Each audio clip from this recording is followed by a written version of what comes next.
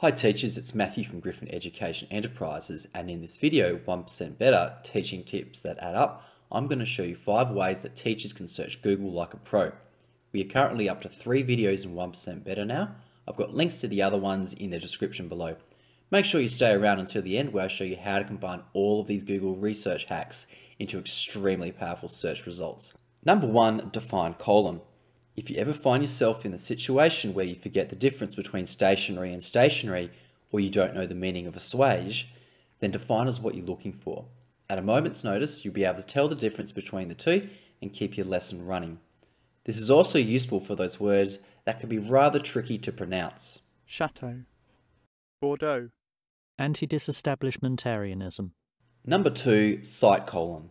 If you ever want to search a specific website like the ABC or a variety of website domains like .edu, .edu.au or even wa.edu.au, then cite colon is something that you will want to use. Let's look at an example. Currently I've got the ABC's website up on the Google search tab, and I've also got the word koala.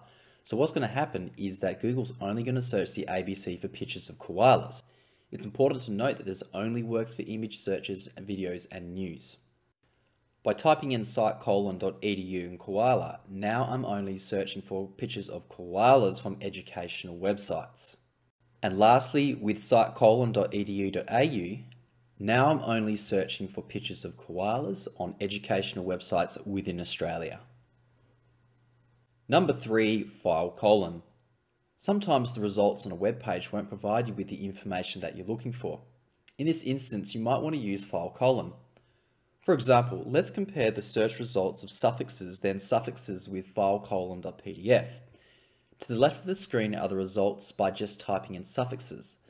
The top result is your dictionary. However, the top results from a .pdf file search has something completely different. To the right of the screens are the results from this search. Now I have a document from Scholastic that is far more reliable than yourdictionary.com.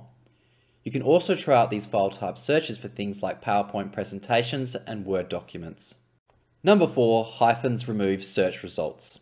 If you're frustrated by what's appearing in your search results, then you can clean up what you're looking for by including a hyphen followed by the keyword you would like removed from your results. Take for example, I am looking for noun activities, and most of the results come from Pinterest.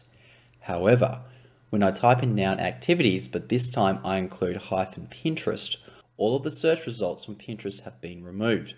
As you can see, my search results have been cleaned up and they have been replaced by TeachStarter and Twinkle. Number 5, quotation marks.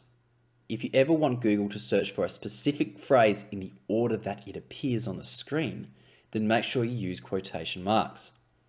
Let's compare the results of typing in letters and sounds phase 5 worksheets, and then the same thing with quotation marks. As you can see, the words letters and sounds phase 5 worksheets appear in any order across all of the search results.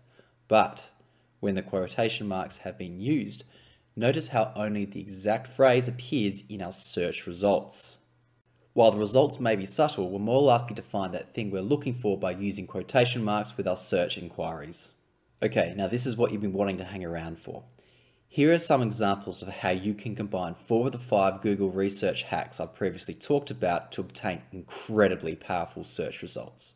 Let's say I was a teacher who was tasked with implementing a bring your own device policy at my school. Now if I type in bring your own device in Google without these research hacks, I haven't exactly found what I'm looking for.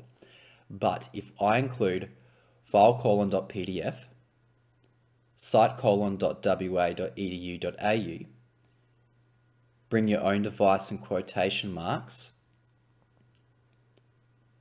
and I remove the words Catholic and Anglican from the search result. Now what I've managed to do here, I've managed to find all the PDF files of the publicly available bring your own device policies for public schools in Western Australia. Now let's do something for the principals. Let's say that I'm a new principal but I'm unfamiliar with writing my school's strategic plan. If I just type in strategic plan, I haven't found what I'm looking for.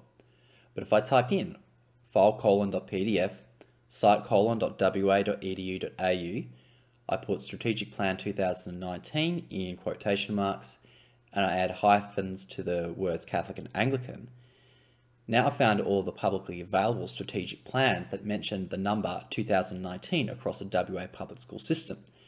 Now you can take this further, you can change the WA and put QLD, NSW, and what's more, you can also replace that year with something else and you can find the previous strategic plans from other schools. So now you have 5 Google research hacks and you've learned how to obtain incredibly powerful search results. Be careful with this information. I'd love to know how this video has helped you to find what you're looking on Google. So leave a comment for me down below. If you're on the hunt for more educational resources like websites, iPad apps, YouTube videos and channels, then head over to my website, Griffin Education Enterprises. You can also head over to my TPT website for more free content. Don't forget to like, share and subscribe to my channel, Griffin Education Enterprises. I'm Matthew. Thanks for watching. Ciao.